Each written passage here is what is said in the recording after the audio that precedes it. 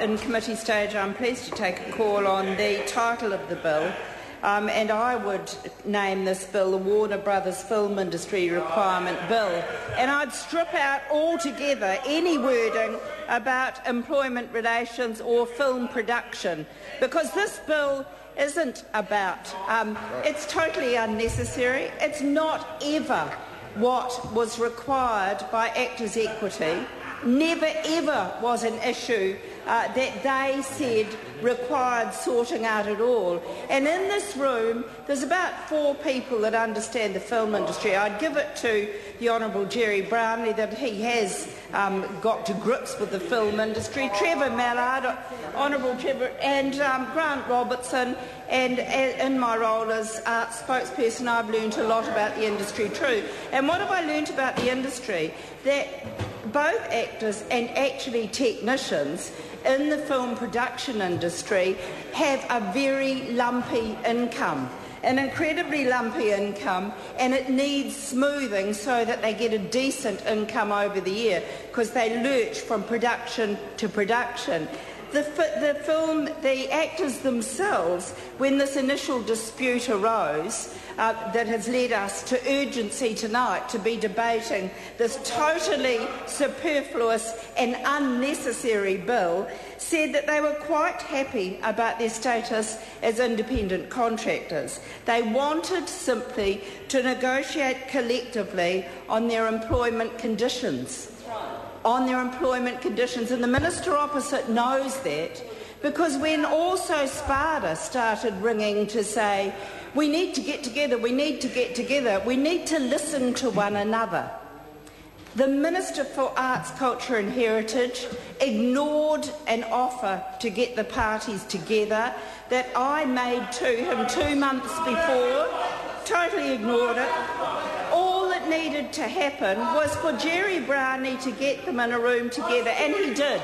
And actually, both parties came out of that meeting and said, we've had a really good meeting, we've clarified a lot, we've really moved on here, and we have reached agreement. And actually, they definitely did step up. And so we were then put into the situation of believing that we were there, that we'd reached agreement, that Jerry Brownlee had facilitated the reaching of that agreement, and both parties were feeling a lot better. And then something went terribly wrong.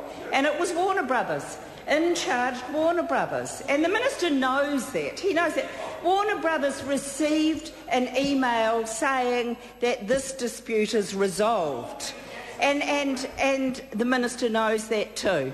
But Warner Brothers Warner Brothers were actually just looking for leverage on getting the greatest deal. They're businessmen. They're hard-nosed businessmen. They wanted the best deal. They got good deals offered in the UK, and they got good deals offered in Czechoslovakia. And so the ministers were put into a position of having to negotiate, and I don't envy them on that at all. And we are delighted in Labour that we have secured the Hobbit in New Zealand, but we've secured it at a price. And I think the worst price actually is the stripping of workers' rights away by this unnecessary law that we're debating in urgency tonight. That's the disgraceful price for getting this film secured in New Zealand. It's not what actors asked for at all. And so it is definitely the Warner Brothers Film Industry Requirement Bill. And in this title that's before us here, they talk about relationships.